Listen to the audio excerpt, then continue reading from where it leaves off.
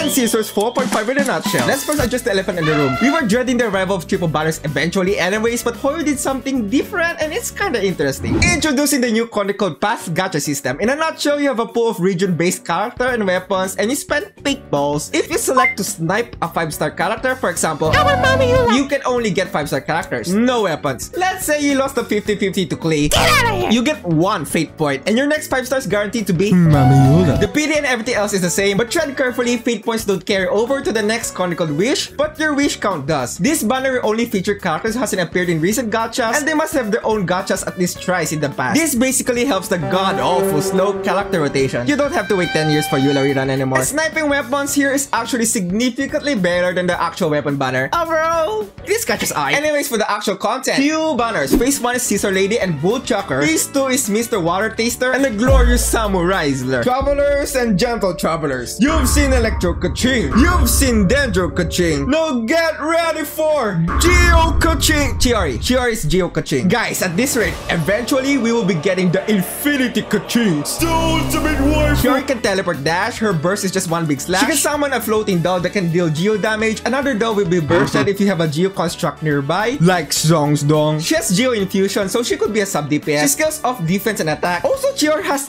dual swords. God, I love dual swords. Speaking of swords, we're getting a new 5-star sword that matches Chiori's style. It gives crit damage and defense. Also, she's getting her own story quest where you guys design clothes for each other. I don't know. By the way, Kudere Catgirl's getting her own date quest. Let's fucking go! I love Lynette. I love Lynette. In the main event, we're back in Sweet Home Stand, and you'll run a potion shop business. Free 4-star sword that gives HP %, that's all. There's also an event where you manage a cat cafe. Hey, look! You can pet the little cats now!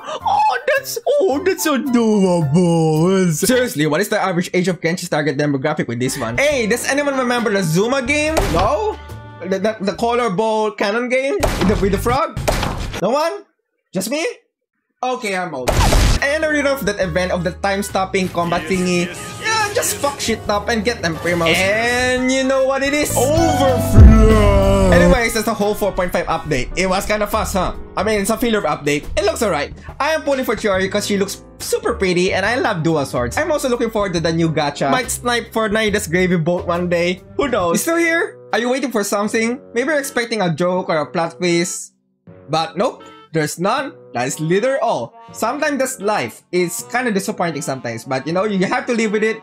You have to live on knowing that there was nothing in the end of the video. That's literally it. That is all. Finish. Ending. Bye-bye now. Bye-bye. You can go now. Alright, see you later. Sayonara. See you next video. Alright, now that they're gone, please don't tell anyone, but I love watching all that masculine men kissing. I love